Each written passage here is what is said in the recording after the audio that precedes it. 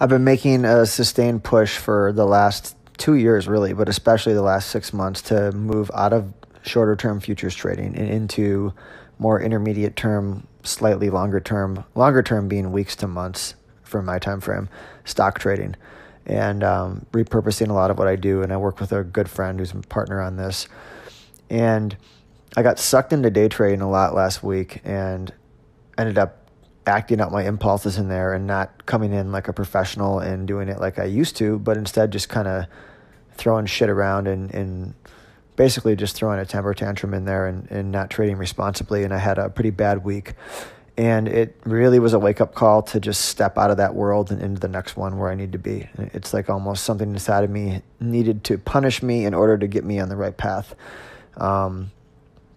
And the reason I'm transitioning is just part of my personal growth curve to move in this direction where I can scale myself bigger and I can get into new challenges.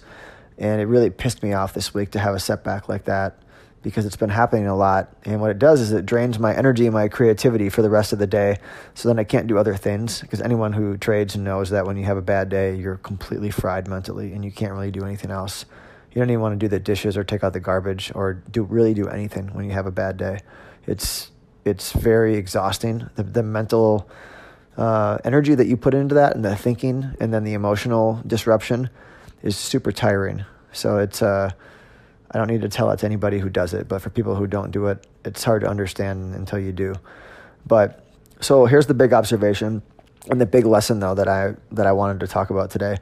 And I've noticed that when my ideas are very independent and they're coming from me and my observations of the world, I tend to do really well with them. And there's a lot of reasons for that. It's because it's not popular and I've watched the market for a lot of years, so sometimes the ideas can be better that way. But the other reason is that you have conviction to act on them and to trade them intelligently because you believe in what you're doing, not something you heard on TV or read in an article. So I subscribe to a ton of publications that some of them I pay good money for. And what the way I think this up is when the smart crowd is caught the wrong way, those are the biggest screw jobs in the market. So the smart crowd could be intelligent people who have money from other fields who are not idiots reading Yahoo Finance, but people who are pretty damn smart and think that they have something figured out. And when those people get caught in a story or in a hype, that's when the biggest moves happen the wrong way, the opposite way against those people. And when you're reading a lot of publications and a lot of things, especially things you're paying for, you tend to get caught up in that. And a great example would be gold. So a lot of smart people have been saying for the last 6 months that gold is really undervalued and it's going to be a great long-term hold. And it's done nothing but go down. So from a trading perspective, you know that if you're short gold, there isn't a lot of risk to get a squeeze up because there's not a lot of other people who are in that position.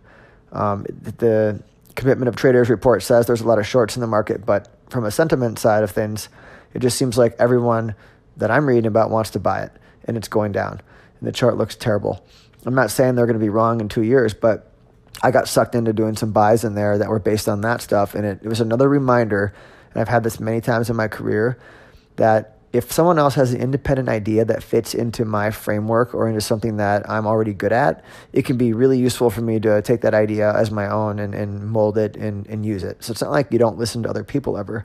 It's not that you know everything. That's not the point. It's that when you start getting sucked into something that's not your own, you're in big trouble, and it tends to not work out well. You don't know where you're wrong. You don't know why you're in it.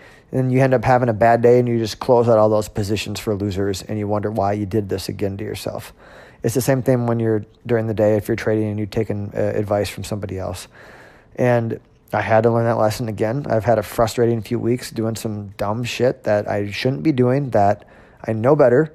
And I was going to jump on here and do a podcast, but I was just so angry one day. I figured it was probably not a good idea because I was just steaming that I fell for some of the same mistakes that I've done before. But, here I am 15 years or whatever into this, and this still happens to me more than I think it should. But there's no such thing as should, so it's happening to me as much as it takes to learn the lesson, I suppose.